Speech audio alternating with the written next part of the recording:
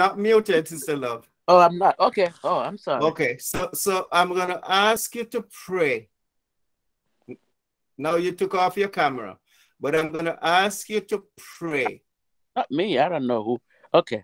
that that right. Your camera is back on. I'm gonna ask you to pray that God would open the eyes of the understanding of his people wherever they are in the world, because that misunderstanding, that lack of understanding is hurting us, and it is a divine trick of the adversary.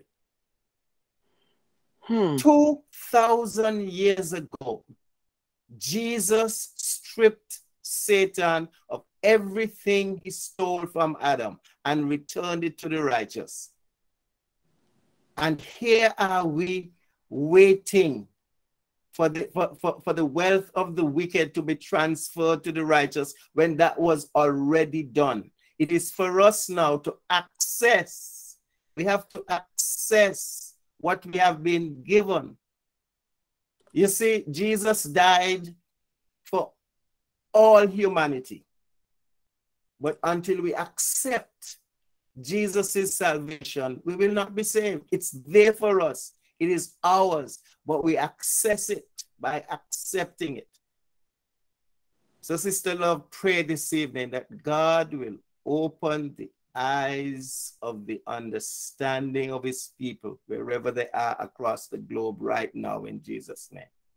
Amen. Heavenly Father, Abba Father, we thank you, the Lord of hosts, for loving us so much that the word of God in the book of John first said, in the beginning was the word, and the word was with God, and that word was the life of men. And that word is the light. And without that light is darkness. Jesus. No one sees in darkness. Mhm. Darkness is spiritual blindness. But Father, we thank you, Lord, that you became that light of men. You have restored through the crucifixion and your resurrection. You have restored that word of God, that separation that took place in the Garden of Eden. You have restored it back because it was through the word that everything that was made. Without that word, nothing is made that is made. Everything created came out of that word. And you breathe your breath, which is us human, Jesus. giving us that same power, that dynamis to proclaim, to say what the word of God is saying.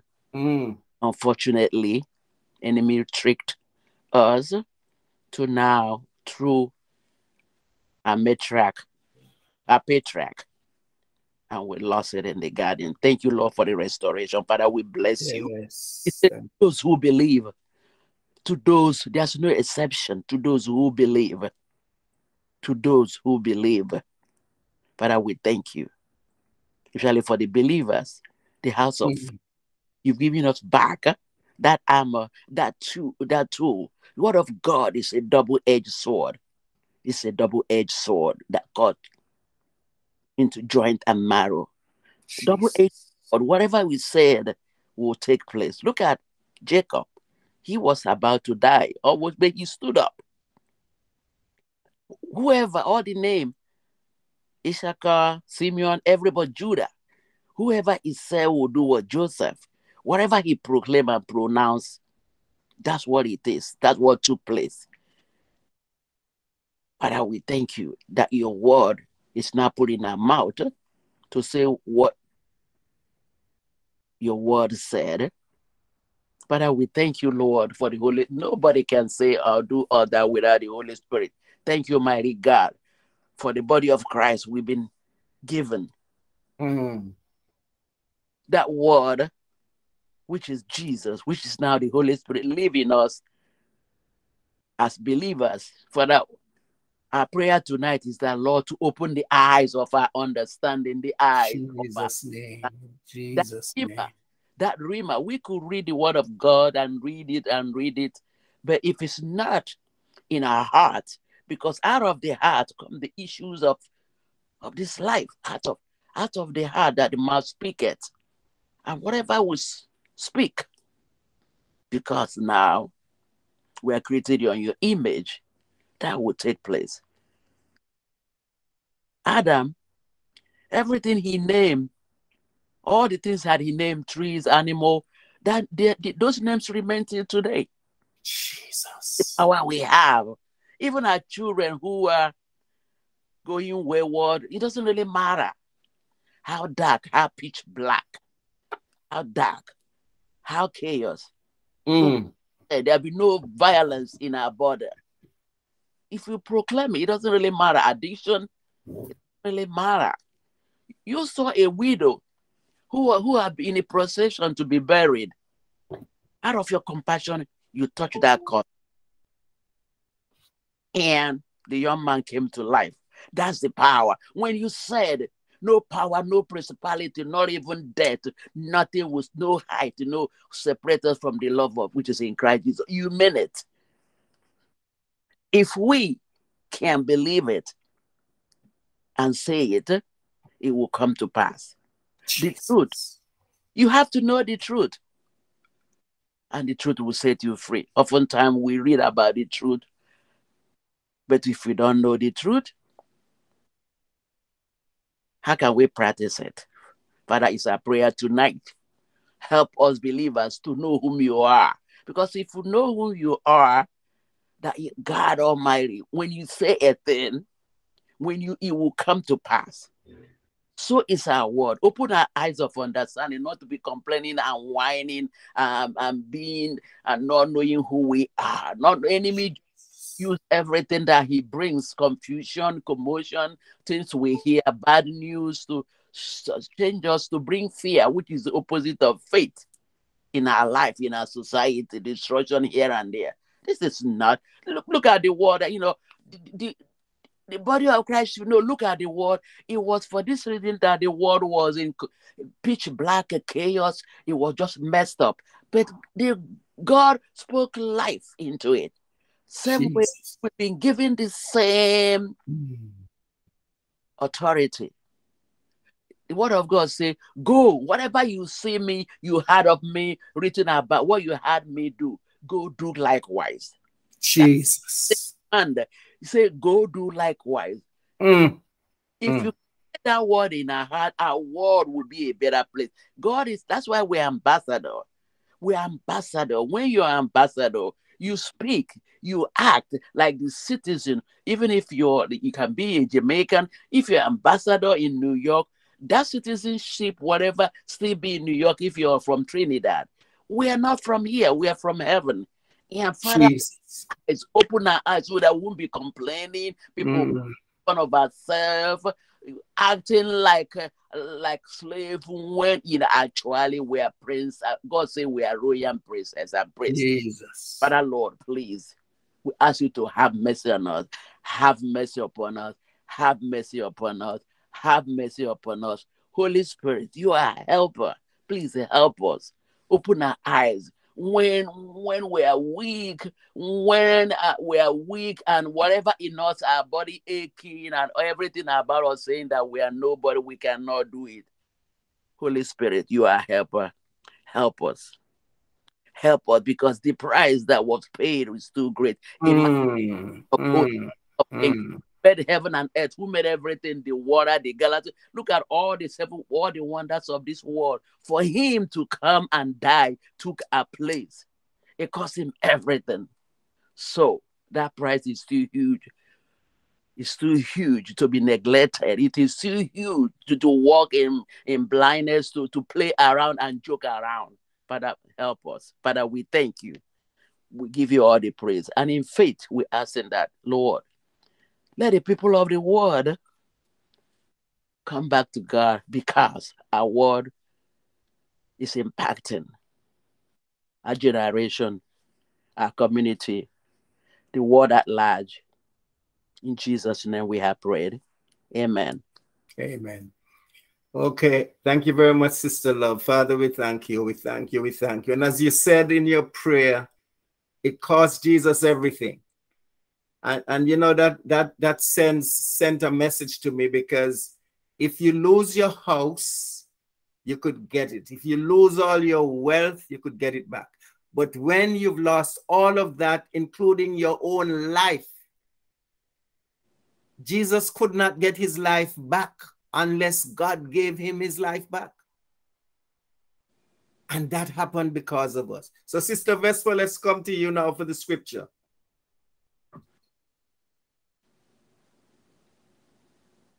Unmute, unmute. Okay. I have Romans 8 here that I wanted to read.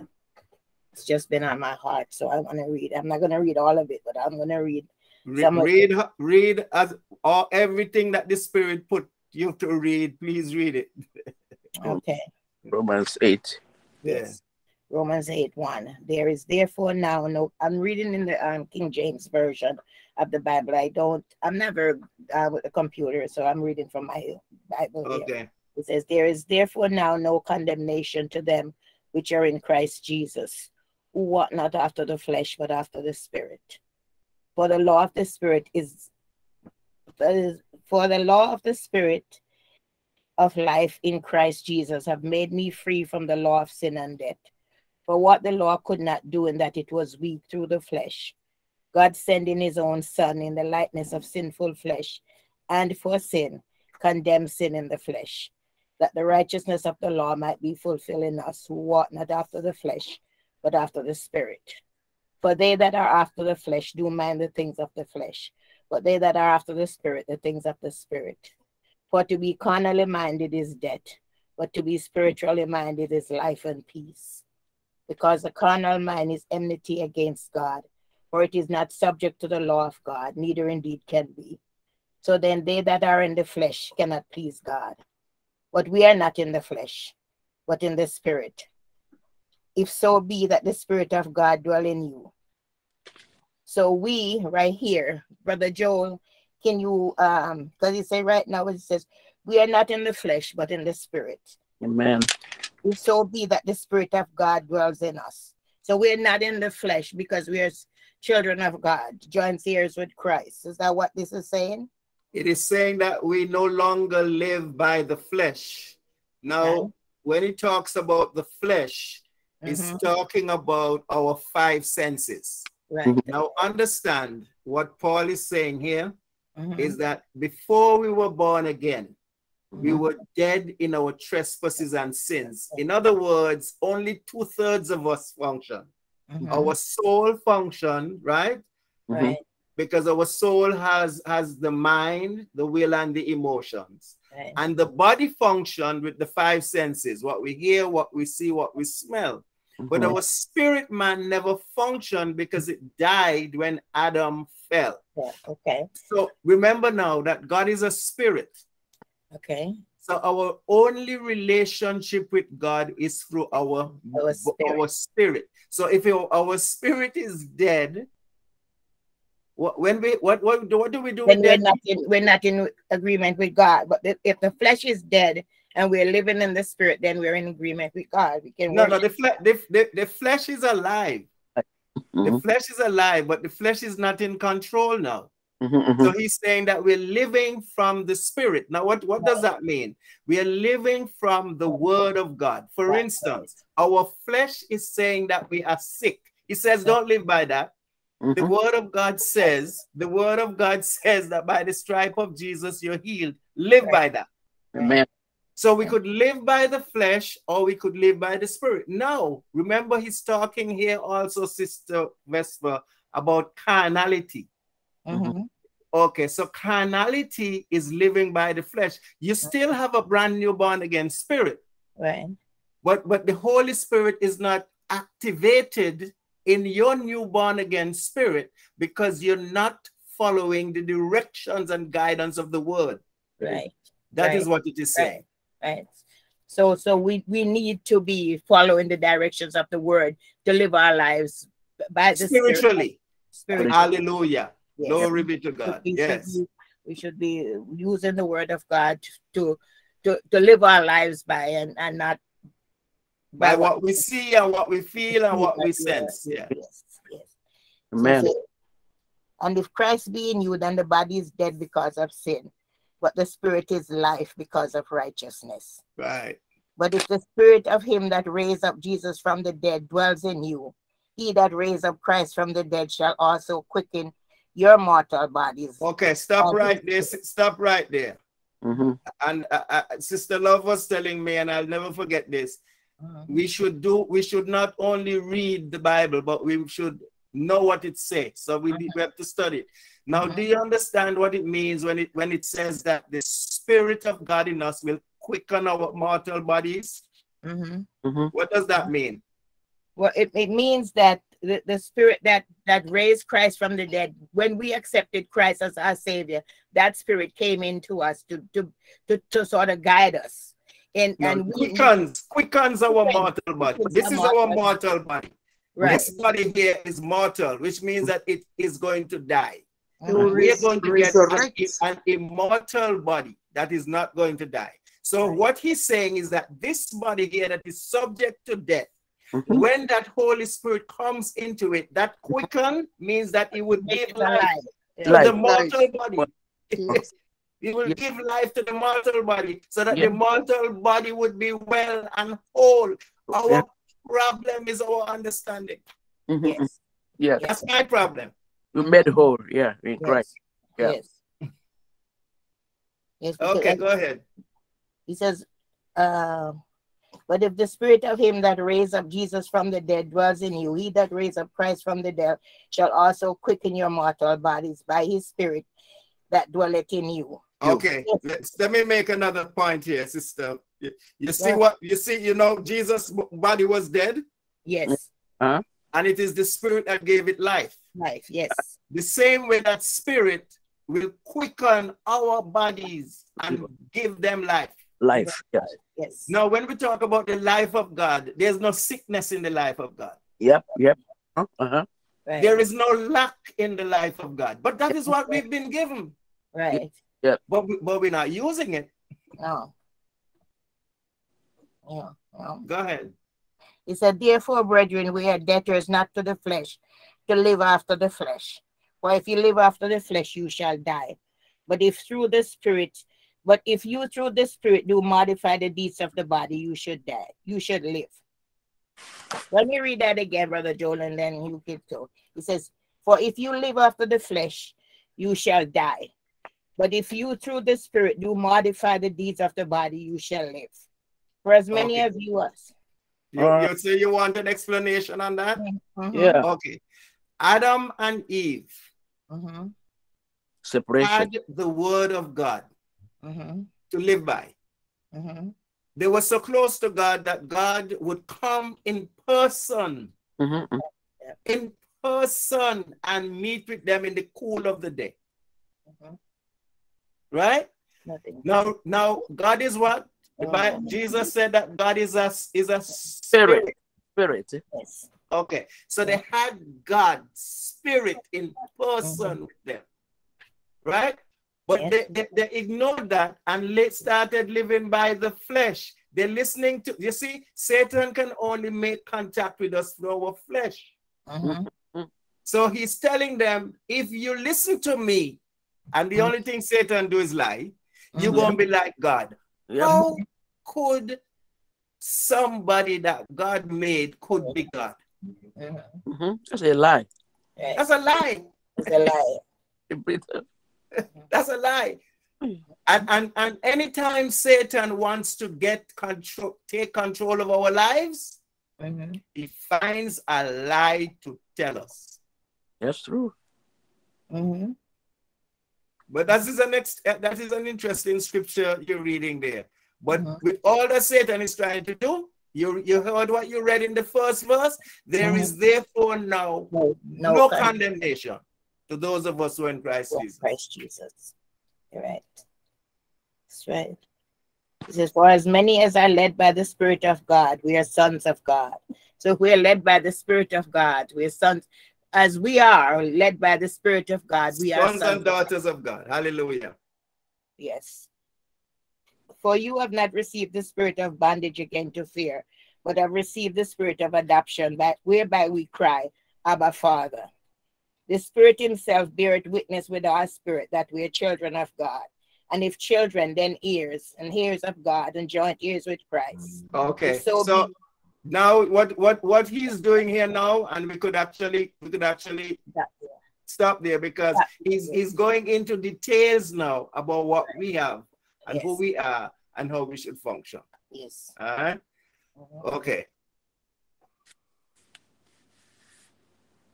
So go ahead and pray now, Sister Vesper. Okay. So, Heavenly Father God, we come to you as heirs, joint heirs with Christ. We're righteous because we are your children. And we thank you for the love that you have for us. We thank you for the wisdom that you have given us. We thank you that you have quickened us with your Holy Spirit. Just like you have quickened Jesus and raised him from the dead, you have quickened us and given us life, that we know that we have life in you.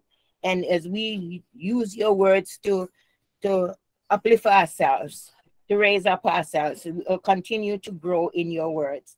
And we thank you, Jesus, for your words. We thank you, Jesus, for your death on the cross, because without you dying on the cross, we would not have this life that we have.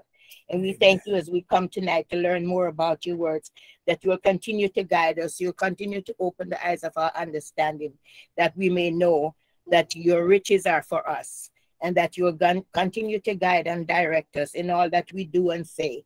And we thank you for Brother Joel as he's traveling. We ask you for traveling mercies for him and for all the sisters who are traveling, and for sisters who have traveled and have come back. For all of us who are here tonight, I'm covering myself with your grace and your mercies for my eyes, because my eyesight is like having like a film over my eye right now. It's just being here. And so I'm believing that in the name of Jesus Christ, I am healed. And I thank you, Jesus, for your great love and your mercies. And we come now to hear more from you, Brother Joel. We thank you, and we come in Jesus Christ's holy name. Amen. Amen. Amen. Amen. All right, let's go back to James chapter 4. Good night, everybody. Good night. Sandra, I'm in your country. I just got here. Good night. Good night. Jamaica. In Jamaica. Yeah, just got here today. But I wouldn't miss Monday night for nothing. James. Monday night has been a real blessing, and I just thank you, sisters, for giving me the opportunity. Monday night it has been a blessing to me. Monday night. Oh my goodness. Yeah. God bless you. God bless you. God God bless you. Blessing to me too. Yes, yes. James chapter 4, verse 10. We have, and next week we're not having any session. Next week is July 4th. So I said, let's see if we could cover some more of James, because we're going to be in James a little while. James chapter 4, verse 10. Look at the first clause of that verse. Humble yourselves in the sight of the Lord. And you know, I like steps. Humble yourselves in the sight of the Lord. Now, James is not saying that God is going to humble us. He's saying we have to humble ourselves. That is our responsibility. Right.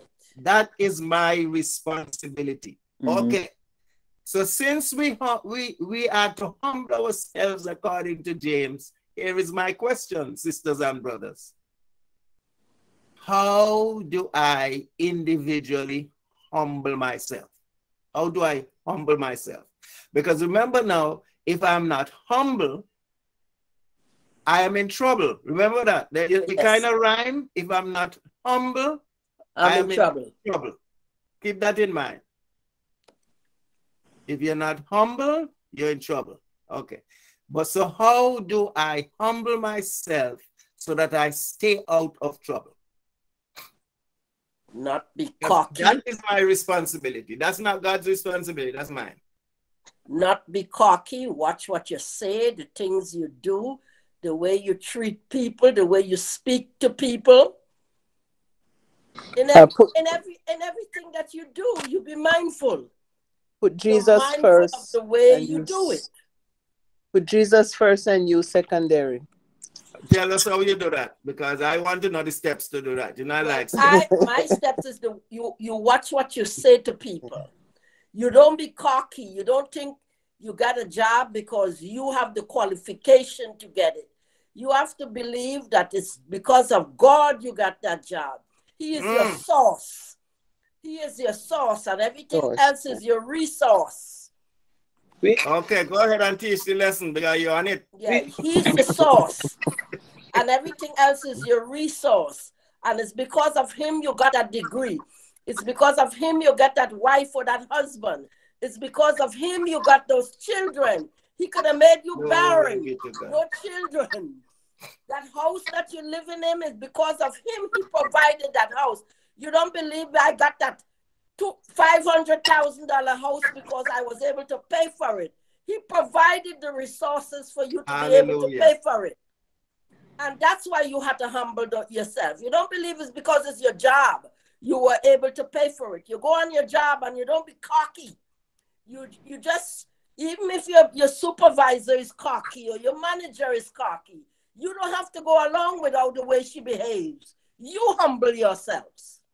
And that's what I believe. I think Caroline, you were saying something. Yeah, I was saying you have to put Jesus first. Like, if you need to make a decision, don't just do it on your own, because you of yourself is nothing. So you have to make sure you communicate with him and hear his word and pray and do whatever he says. Okay. Yeah, and you give your day to the Lord. Yes. Yes, when you be start thankful. your day, everything you're going to do, everything you're going to seek, small or big, give it to the Lord. That's right. And you could be washing up your dishes. You could be praising God, thanking him. That you're not complaining that you have so many dishes to wash. Be thankful that you have dishes to wash. Be thankful you have dishes. That's right. Be thankful you have dishes. And all you have to do is to just wash them, because some people ain't got no dishes. That's right. Before you do anything, make sure you say, if it wasn't for God, I wouldn't be alive. So just think of him giving you life and humble yourself, because he can take it from you any second. I think my thing is just be led by the Holy Spirit, because at the cross, even Jesus himself, he was tough. He said, "Not my will, but your will." Even Jesus himself. So we are saying all this humble. None of us can do it. If no, Sister Love. Yeah? No. Let's go back to the scripture. Which one? Says the scripture say, humble yourselves. That's our responsibility. Oh, yeah, I agree. Okay. I agree. But I am saying all this humility. I'm just saying we as believers, the Holy Spirit will help us to humble ourselves. But left on us by ourselves, by our two senses, we cannot do that. That's all I'm saying. Okay, well, let me see if I could put a little light on it. I understand where you're coming from. Yeah. The Holy Spirit is our energy. Yeah. But the only reason why James would be telling people to humble themselves is why? Mm-hmm. Why is he telling them to humble themselves? Because if you don't, why would somebody tell somebody to humble themselves? So they don't get ahead of themselves and think they can do it. No. But didn't he say that he... Let me ask the question again. Listen now, because you know the answer. Why would James tell somebody or Christians to humble themselves? Because that is something you have to take practice. Why? No. Why would I tell you to humble yourself? Because they're not humble. Because at the time, everybody was proud. People thought that Exactly. they were strong. Full of pride. Cocky. You're full of pride.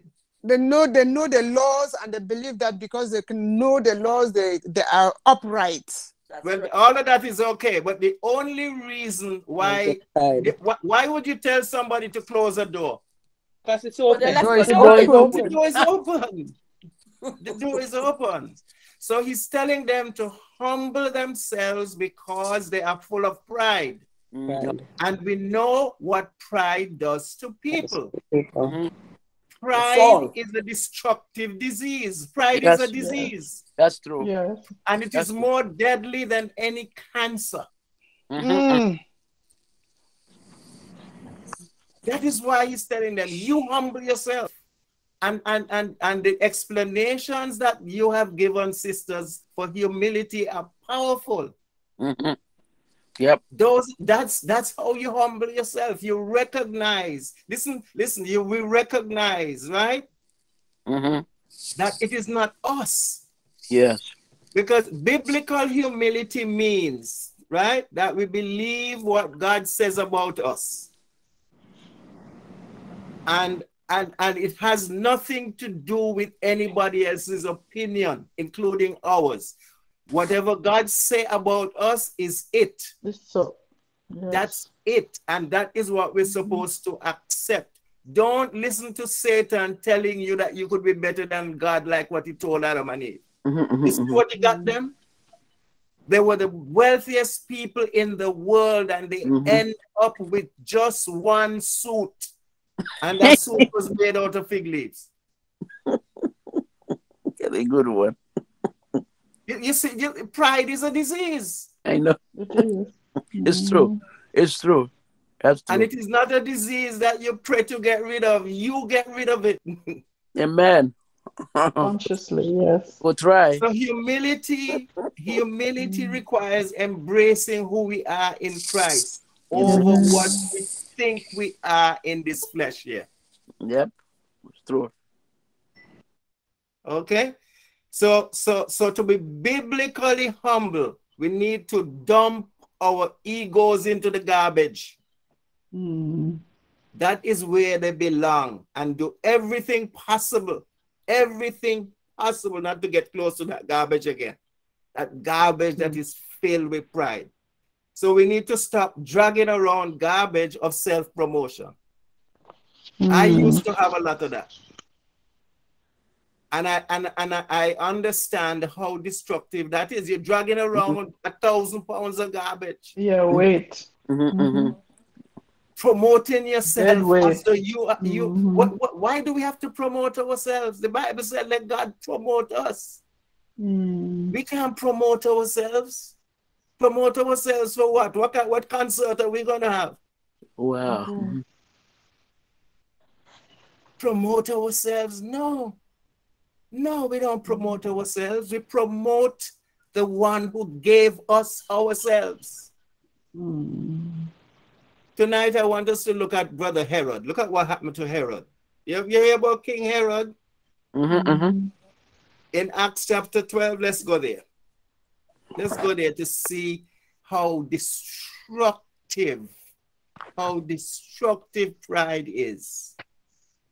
And James wants us to deal with that because he knows that we are special people and we are children of the Most High God, where God is the one who has total and absolute responsibility for us. And God wants to carry out his responsibility.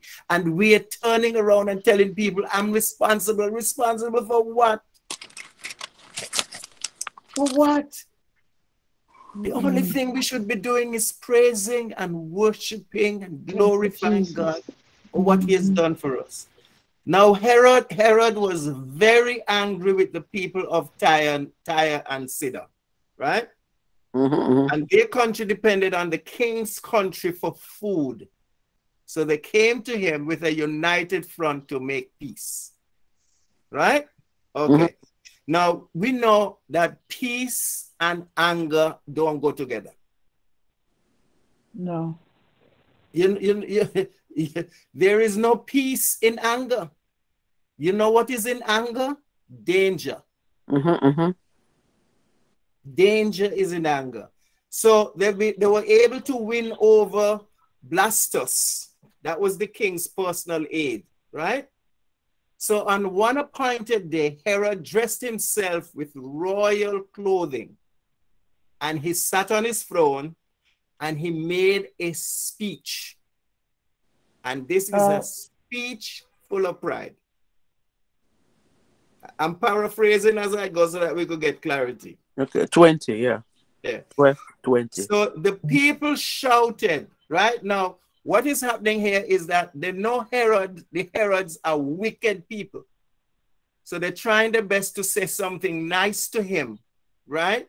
So that they can get him to show some kindness to them so he doesn't starve them. So they shouted to him that when he was making his speech, the people shouted, "The voice of God." That's the voice of God and not of man.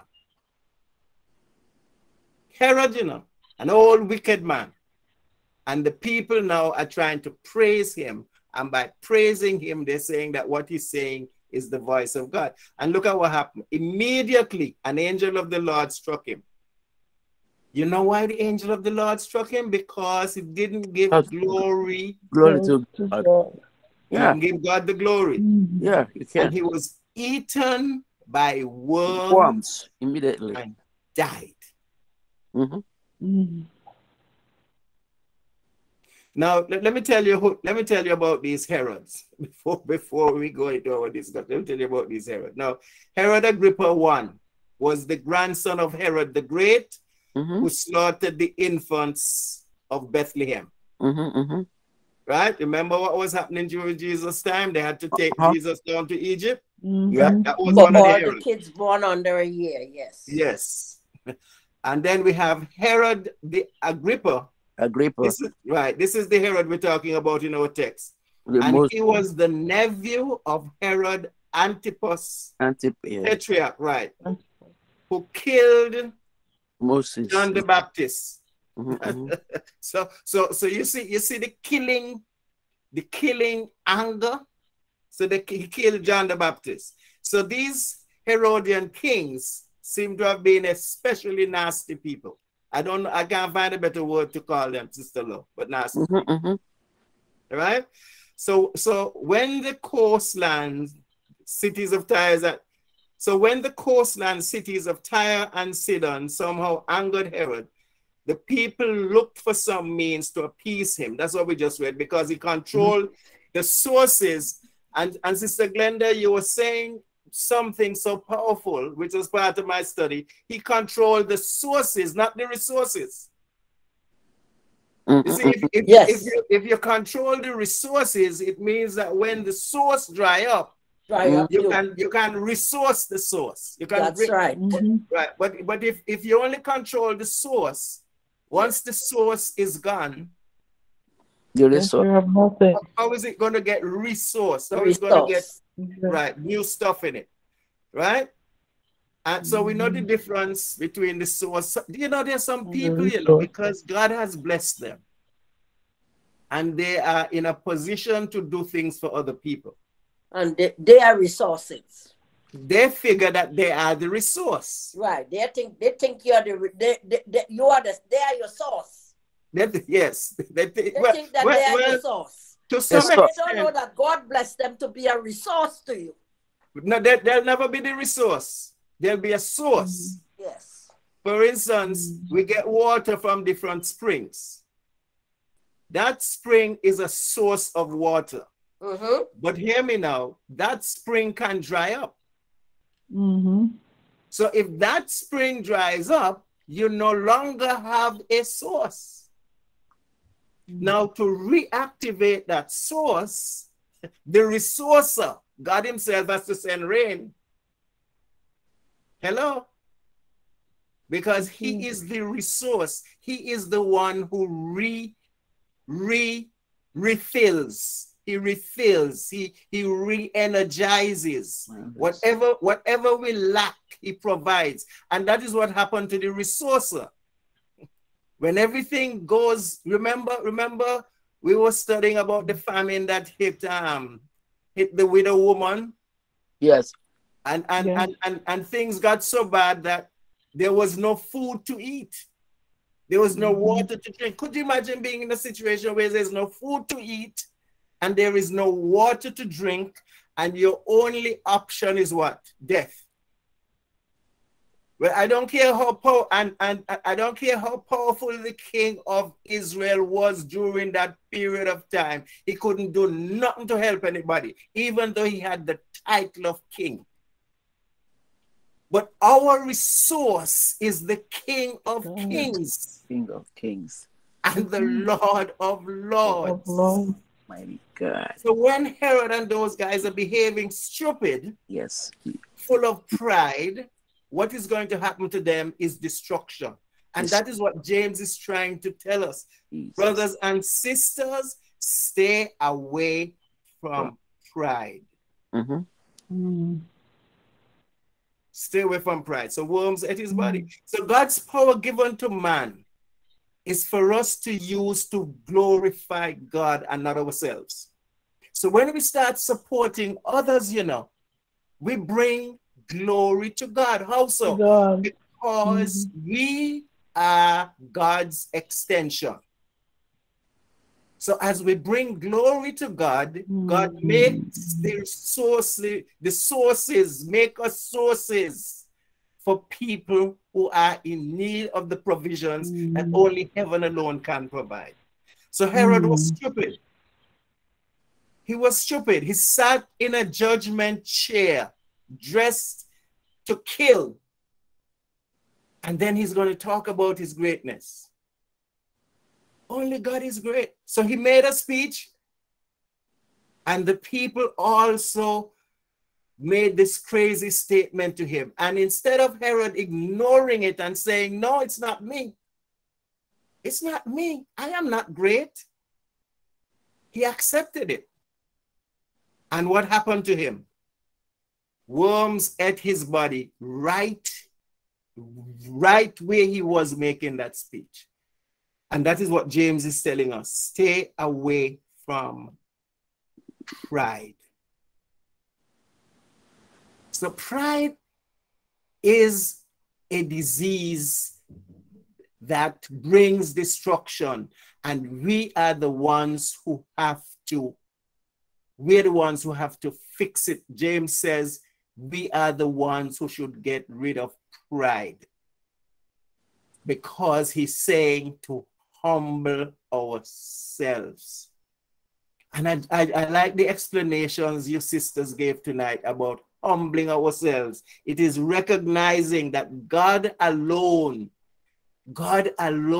is the resource for everything that happens in this world. Remember, you know, as Sister Love was praying tonight, and prayers are so powerful, even though they're not for us. They are to God alone who could answer them, right? And what is so important about prayer? Remember, Jesus was teaching his disciples, what we're saying is the Lord's Prayer is really not, that's not the Lord's Prayer, you know. If we want to know what the Lord's Prayer is, we have to go to John chapter 17. But what we're reading here in Matthew 6 is the Lord's lesson on prayer. That is what it is. It is a lesson on prayer where he's telling the disciples that the only prayer that God would ever answer. I hear people bragging about God answer their prayer and this and that. Yes, he answers our prayers. We give him glory. But the only prayer that God is going to answer is the prayer that is his will. That's true. He cannot answer a prayer that is not his will. And we know what God's will is. His will is his word. Now, there are sometimes, right? There's sometimes when we know exactly what God's will is. We know that it is his will that the entire world is saved. That's his will. Yes. But even though it is his will that everybody else that everyone should be saved. Everyone is not saved. Why? Because of your own free will that he give us free will, and we have to well, use it gives us free will, but why is everyone not saved? It's not because you have free will or you don't have free will. Why is everyone not saved? Right. Because they have not accepted what was given. Yep. Do you know that it is the same thing for healing? Yep. Yep, accepted it. Yep. We have not accepted it. Accepted it. It's a hard thing to come to grip with. You already done it. You already done it. It is his will. Just like how he has already paid the price for all of our salvation, but we have to accept it. Accept it, yep. It is the same thing with our healing. With everything. So we know what the will of God is. Now, sometimes we run into a problem where, for instance, we're praying for, there is an election in a country, and we're praying, and we have a political side that we support, right? There is no clear indication as to who God wants. We don't know who God wants to lead. So in a situation like that, what do? When we do not know, I use that point to raise, when we do not know expressly what the will of God is in a situation, how do we pray? Let his will be done. We pray, let his will be done. We pray for everybody in the situation. Yeah. We pray for everybody in the situation. Yep. And pray that his will be done. Be done. Because God knows who he wants to be in power at a certain time.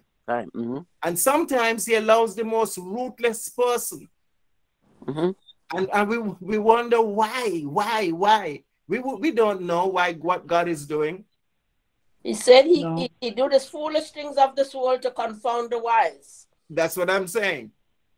Because it looks foolish to us. It looks foolish to us. But his right. foolishness is greater than any of man's wisdom. Yes. That's right. Seriously. So we're in good times here. Yep. And that's why we are not to lean on our own understanding of things. Exactly. We don't know. So you know that, like Herod, a lot of men like to be worshipped like gods. That again. Like to be worshipped like gods. But there is a lesson to be learned from Herod. Because the only person that we should worship is who? God and nobody else. So this information is provided in scripture so that we will avoid the temptation to walk in pride, because pride is going to bring us to self-destruction. Yes. So instead, we are to elevate those around us. So what we're supposed to be doing here now, instead of talking about ourselves, we should be elevating those around us. That is what James is saying. You see a sister or a brother who is trying to do something good to benefit humanity, we are supposed to get behind them and give them the support. Take ourselves out of the picture. And even as we support that person also is supposed to take themselves out of the picture and give support to somebody else who is trying to do something good for the community. Because everything good has God in it. But only if it has the right motive.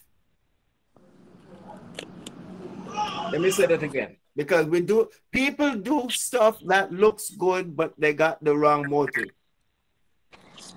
It is all about them and nobody else. So that they can get praise and worship. Now we have to be very careful. We have to be very careful so that our motives match God's motives. How do we know when our motives match God's motives?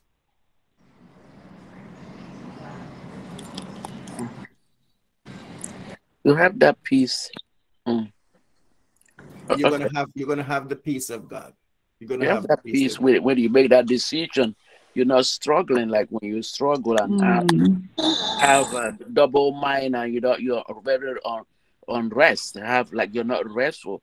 That means you're struggling because you have the Holy Spirit conscience. That's how you know that something is not right. Right. We were talking about a double mind the other day, is that you're trying to go forward and backwards at the same time. That is an impossibility.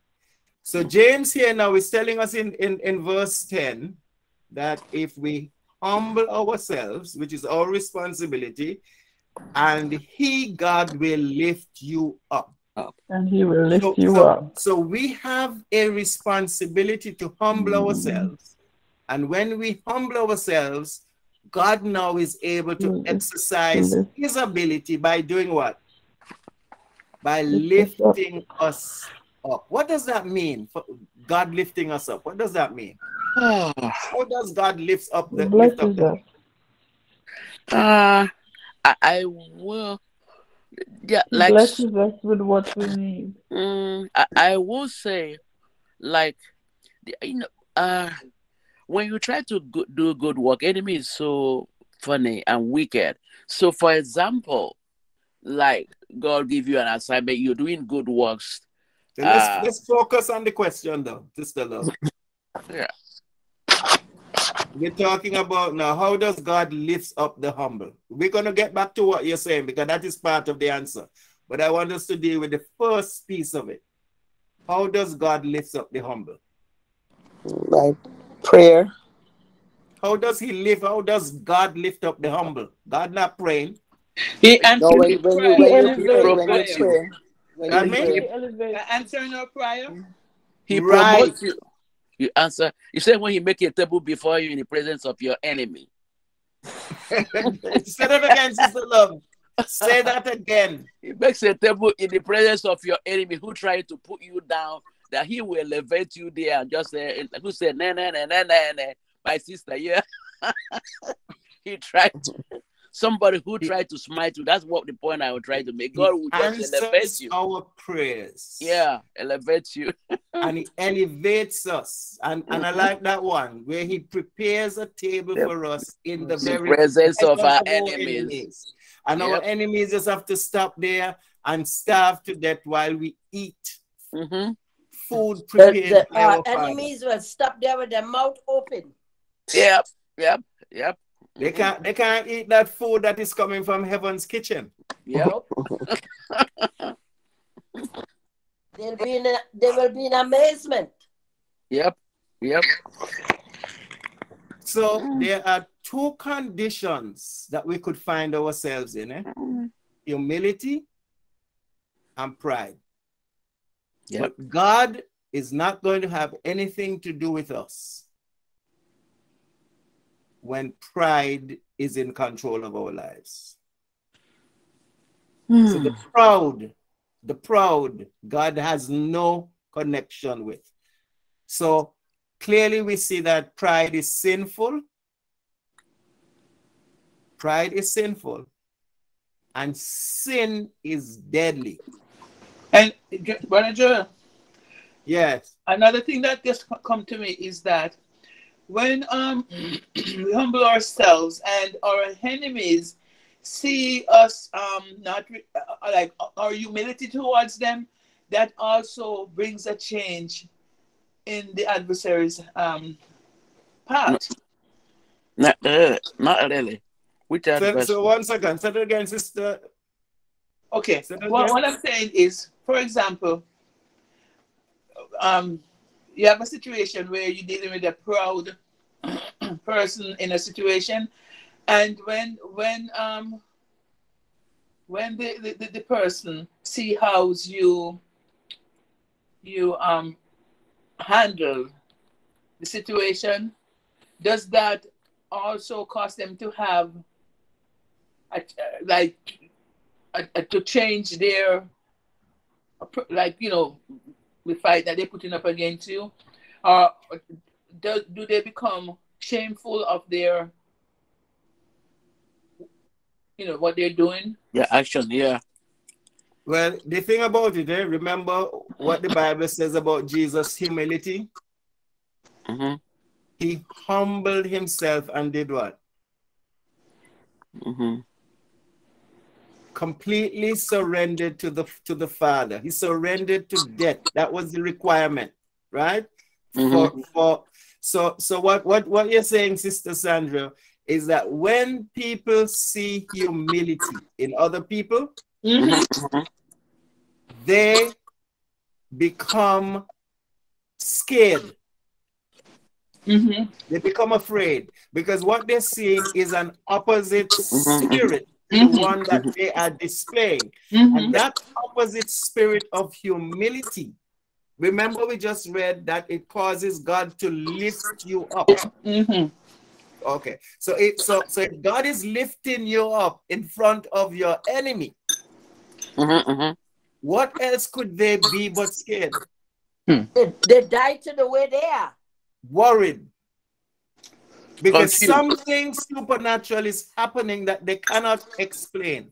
Mm-hmm. Mm-hmm. And also, like persons who might be, like in the surrounding of the in the surrounding of what's happening, they also like aside and watching and also observing how you deal with a situation. And also because I'm speaking from, it was just this evening I was in Home Depot and I was speaking to my cousin in Jamaica, and she was saying to me, if you hear your name, if your ears is ringing, it's me that is calling your name. Because she said, you know, I sit back and I watched you. And she said, I take my hats off to you. In a situation that, you know, I've gone through or I'm going through. And she said, in spite of that situation, you still is doing good to the person. And she said, I admire you so much, and it makes me think that it's the only right thing to do. And so she was using the scenario with another scenario that another person, and she was like, look how my cousin could have retaliated, but in spite of that situation, she still handled the situation with humility, with love, compassion. And so I'm saying that to say there are other persons that are also watching you going through the scenario. Yeah, but you see, it is really not the individual, like the spirit that is controlling the individual. Mm-hmm. And that is why James is talking about humility and pride this way, right? Because individuals from time to time, we kind of go off track, right? Mm-hmm. So he wants us to focus not on individuals, but like the spirit of humility and the spirit of pride, because those two spirits counteract each other. So we're surrendering to the spirit of humility. So what they're seeing is not Sandra, they're not seeing Joel, they're not seeing Dr. Love. What they're seeing at work is the spirit of humility. Yeah. The spirit of humility. And when that controls our lives, we are in good shape, because we just saw here that it is God himself who lifts us up. Lifts us up. Humility. God lifts us up. So clearly we need to stop practicing pride. In order for God to lift us up, we got to stop practicing pride. Yeah, let others see the Christ in you. And that's how you can humble yourself by just let others see you being Christ-like.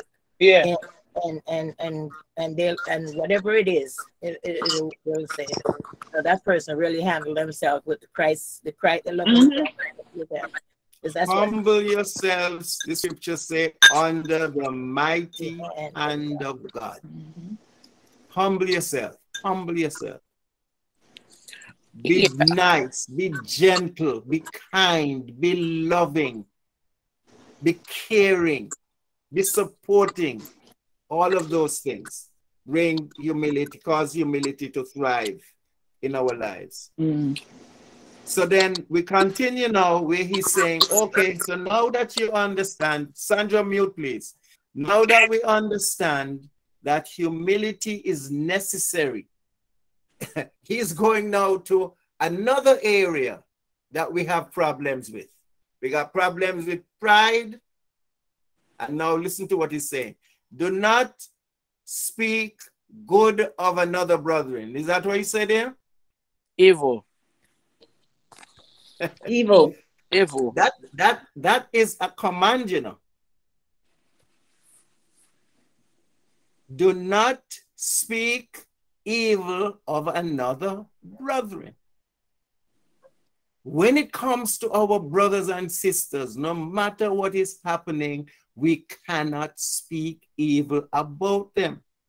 And here is what I believe James is saying when he says, do not speak evil of one another. And if we're humble, we're not going to speak evil of one another.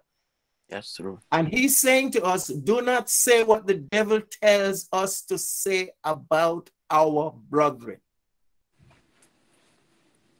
Hello? He wants us to say only what God says about them. You know, we look at people, we look at our brothers and sisters in Christ in particular, and we see them going through all kinds of hell, right? And you know what the adversary gets us to do? Sister Glenda, you know what the adversary gets us to do? Condemn. To judge them. To judge them. Condemn. Huh? To condemn them. To judge them. Judge, yeah. Pray for And them. it's not good or evil. To pray for them. And what we need to be doing is no, praying let's take for it them. in step. We didn't get to the prayer part yet.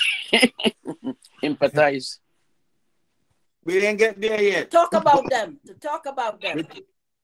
Yep. We talk about them in the most negative derogatory way. Derogatory way. Yes. But now Sister Carolyn has the cure. So talk about the cure now, Sister Carolyn. But I love the steps, you know. So instead of condemning them, you should just pray for them and lift them up. Ask God to bless them. Even when you don't want to do it, but that's the right thing to do. Right. Why is it? But here's the question, though. Why is that the right thing to do? Because that's like forgiveness. It's going to heal you instead of the person. The word of God said, do good unto those that despisefully use you. But no, and also whatever makes let's see. It makes you feel better. Let's see if we can pinpoint Joel, what I we believe the reason we need to pray for them, we It's don't only know God what the can struggles change are. We are not all knowing. We are And not only all God is. seeing. That's right. And we have no idea what is going on in their life, what made them do what they do, or say what they do, or behave the way they behave. We have no idea. So what And we only really God can need to change go them. before God and pray that Mhm. somehow they will have peace in their heart. Not somehow that God will. It's not God somehow. can- It's is that the God only will one give can them peace in change their them. heart. Yes, Sister Monica, go Yeah. ahead. I said, God is the only one who can really change them. Can bring them to some sort of realization what they're doing, that they can have some insight, because some people don't really know. They don't know what they're doing. They don't see what their effect on other people.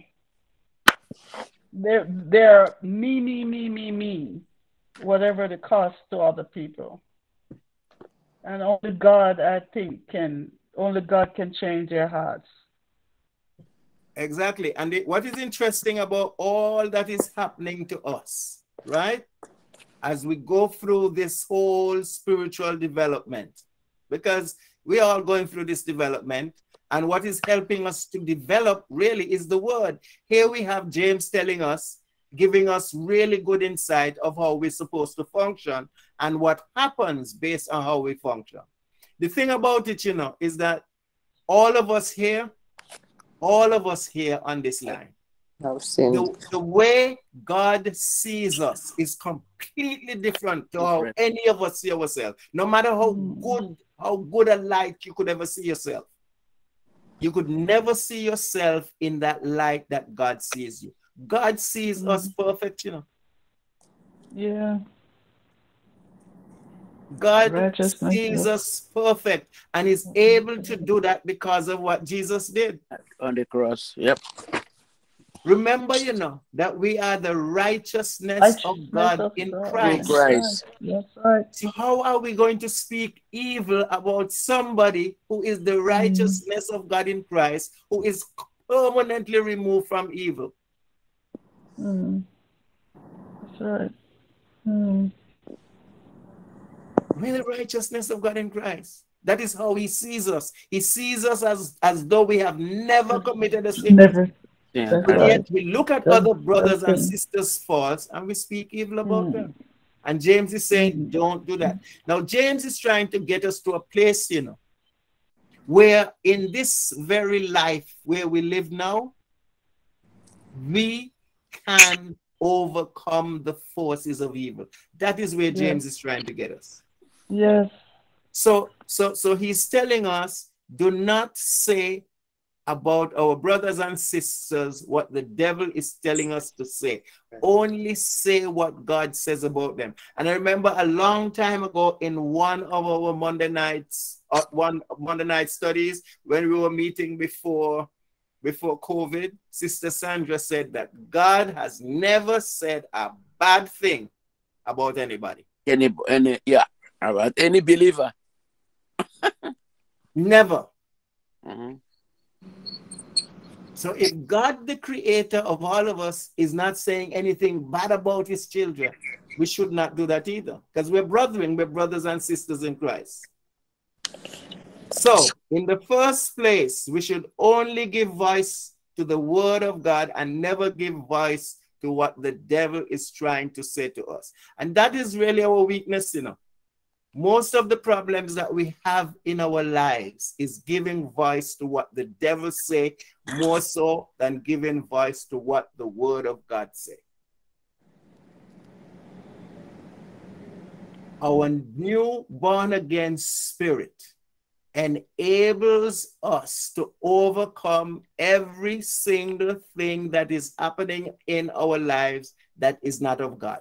We got to give voice to the word of God and not to what the devil is trying to say to us. So he who speaks evil of a brother, James is saying, judges his brother. Hear that? And when we judge our brother, he says we speak evil of the law and we judge the law. You see the trouble we put ourselves, the kind of trouble we could put ourselves in and not even realizing it because we don't know what the word is saying. So he's saying now we judge the law. I raise my hand. Pardon me? I started raising my hand up. I'm raising both of mine, Sister Love. I want to be practical so that because we could say the practical. The enemy has it, like, for example, we are in the body, we are believers, and most of all somebody do something like very obviously bad that there's no way for you not to talk about it except it's only Jesus. For example, Judas, he's gonna betray, everything, but yet he didn't expose him. But he used parable. There's something, let's just be real. I'm just saying so that when we enter that situation, we catch ourselves. There's no way somebody will come and, for example, maybe you're in the church somebody, you left your wallet, somebody grab it and run. Maybe you have a lot of money there, and you cannot talk about that person or just reprimand them because we're believers. So, and or even more, some other stuff that happen, like you see somebody who went and did something to a young person in the bathroom. He or she he's a believer.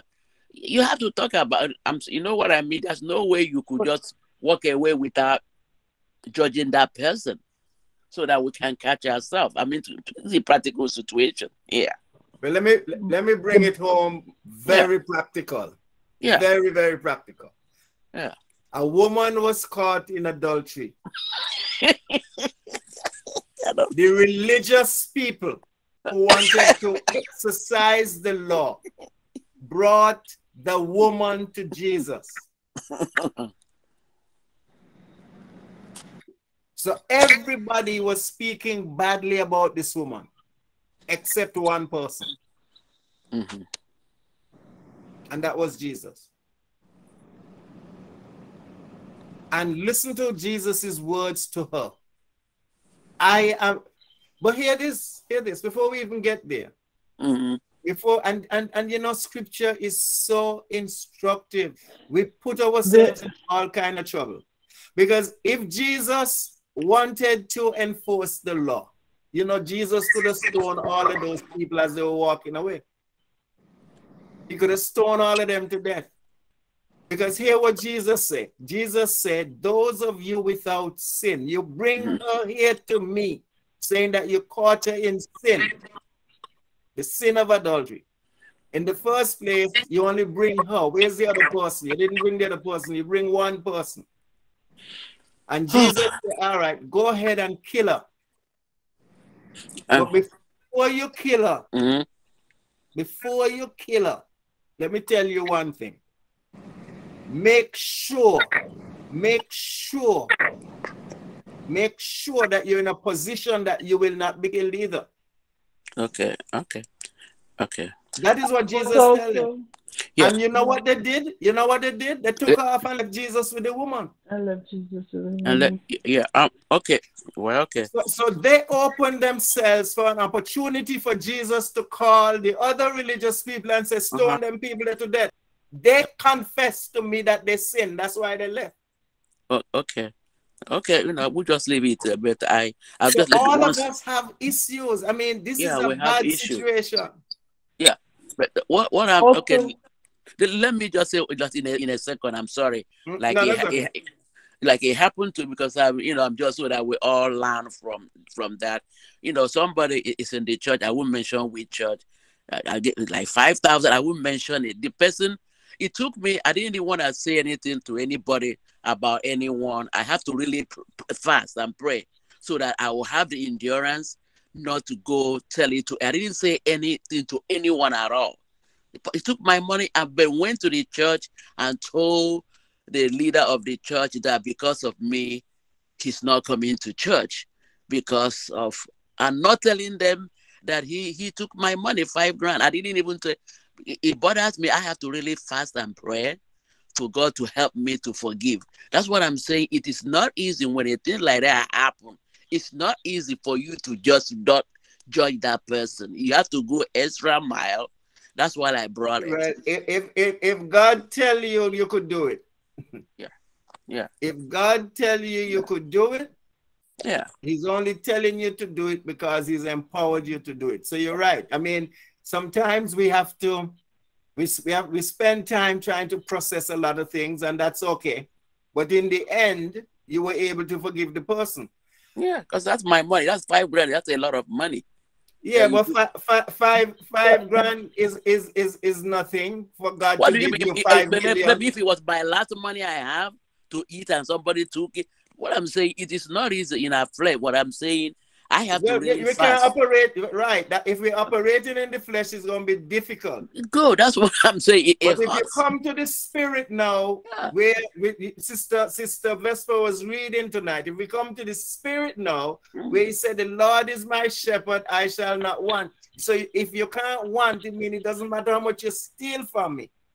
My wife Valerie was telling me the other day that my mother there was this guy who was always coming and fixing the same thing over and over and over, and thought that he was fooling my mother, right?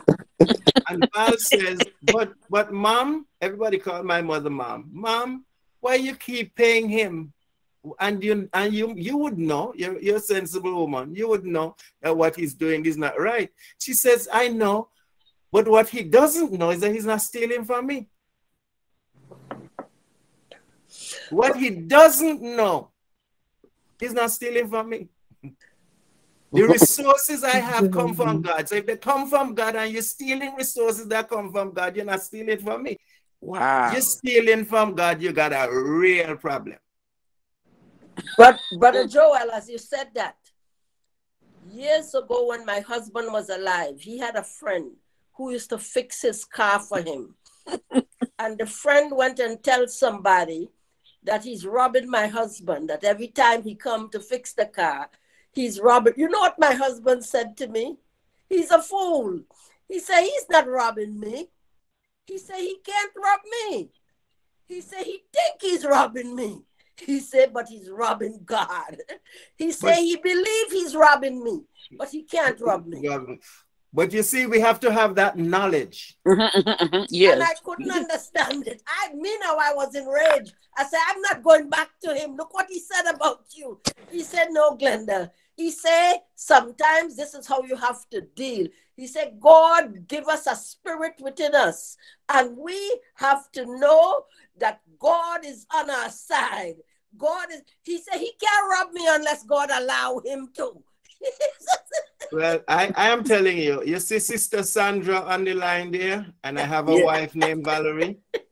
Sometime, there was a time, Sister Love, where they used to upset me with the things that they would do for people. And mind you, I didn't have a problem doing things for people, but they went as far as I'm concerned. Wow. One Monday night, we were doing a teaching several years ago. And that is when I got convicted. You could never go far enough. You could never go far enough with God's resources because they could never run out. Run dry. Yes, you're... It convicted me that night, and I stopped it. I used to talk to them. I said, you guys are going overboard. And then I realized God's resources has no limits. Yep.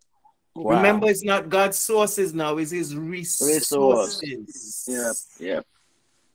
Yep. Wow. I got it. Yeah. Brother Joel. Yes, Sister Monica, you got the floor.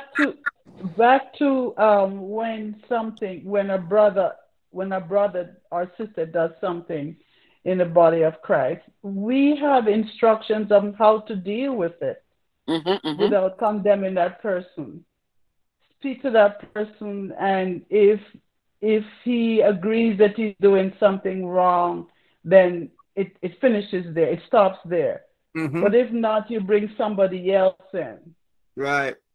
You know, instead of you go and condemning that person, talk about that person behind their backs, or, you know, I can't remember where. I think it's in New Testament. I think it's Peter, or I can't remember where.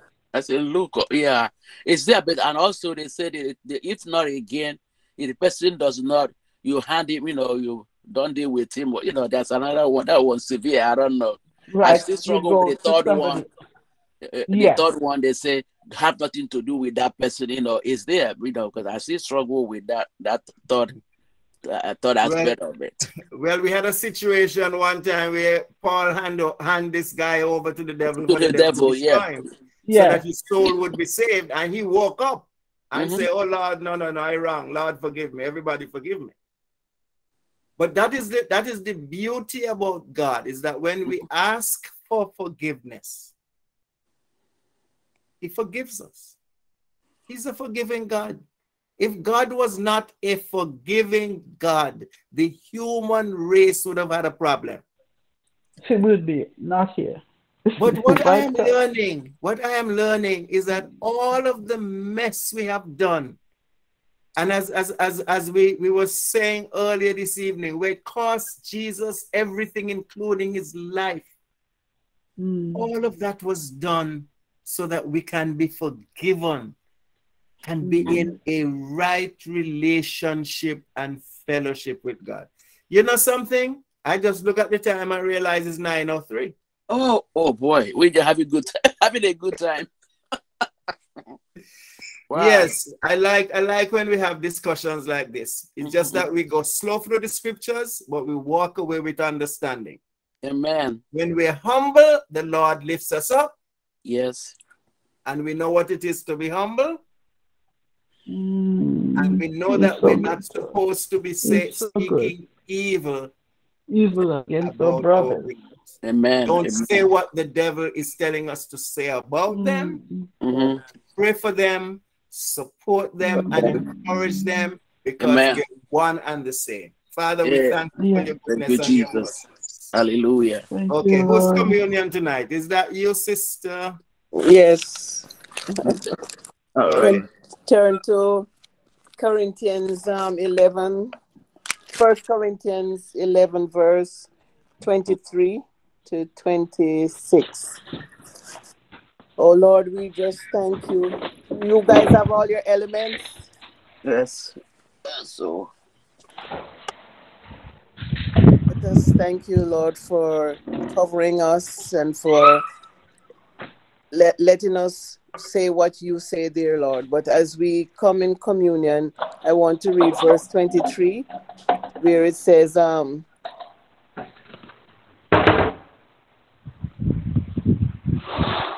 okay, for I received from the Lord what I also pass on to you. On the night when he was betrayed, the Lord Jesus took bread. And this is the same thing. Oh, let me not go into that now. When he was betrayed, the Lord Jesus took bread. He gave thanks, broke it, and said, "This is my body, which is for you. Do this in remembrance of me." So we can take the bread.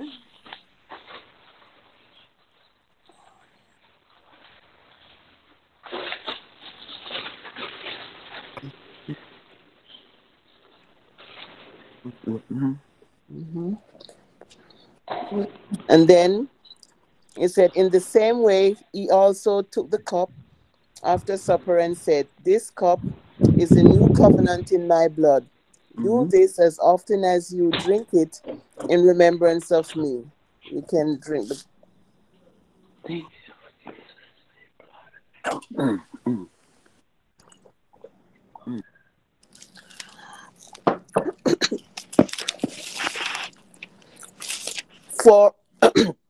For as often as you eat this bread and drink the cup, you proclaim the Lord's death until he comes.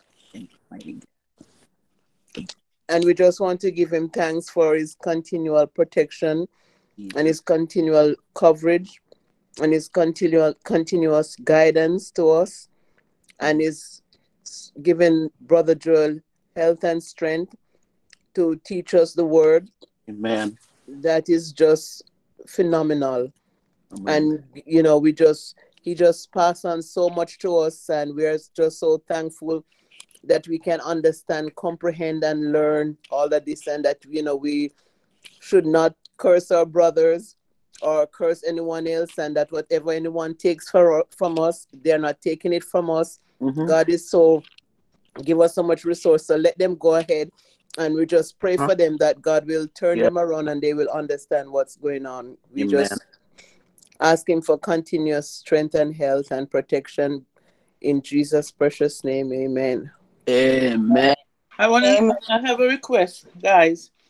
On next week, Sunday, me and my family, Austin, and my two grandkids, my daughter and her husband, we're going to Portugal. Austin is going to be playing soccer in Portugal. Wow. So I just ask that you guys keep us in your prayers. Yes. Okay. Amen. Amen. Amen. Traveling And mercy. I think the following week, I think I should be going to Jamaica the 18th. So just keep me in your prayers also. Traveling mercy. Hallelujah. Yes. Mercies. Amen. Lord. Amen. Have a Wrong. good night. Yes. And See you all in I'm 2 going back to weeks because we're off on 4th of July. So have a good okay. weekend. Yes. Thank you. Okay. Enjoy. Night, everybody. Blessings to Blessings, Blessings. blessings, everyone. Thank you. blessings, everyone. Bring some Hallelujah. breadfruit. Bye. July. Breadfruit. Okay, I'm bye. upside Bye down. Good bye, night. all. Good Bye. night. Bye. Good night, all. Blessings, blessings, blessings. God bless you all. Okay, bye. Bye. Bye bye.